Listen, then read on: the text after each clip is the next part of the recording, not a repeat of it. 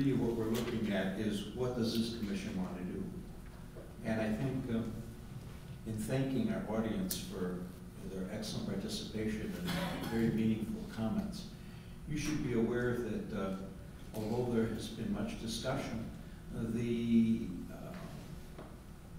ICO idea originated here with this commission.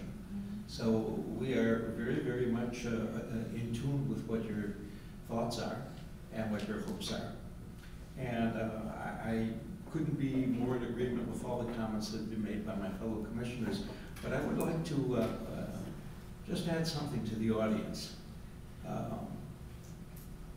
There's a wonderful saying, and the saying goes, the wrath of the people becomes the voice of God.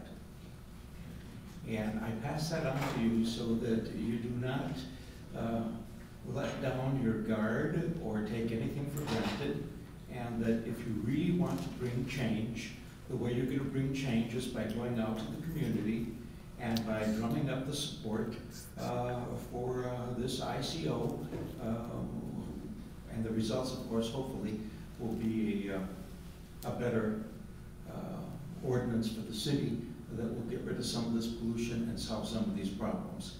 I was inspired today because certainly this was democracy in action.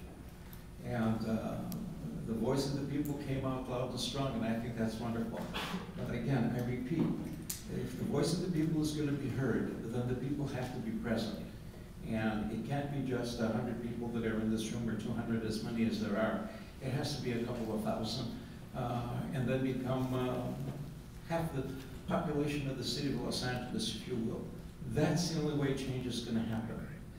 This commission can only initiate, but it's up to you, the people who elect your representatives, to make sure that what you're asking for does become, in fact, reality. Thank you.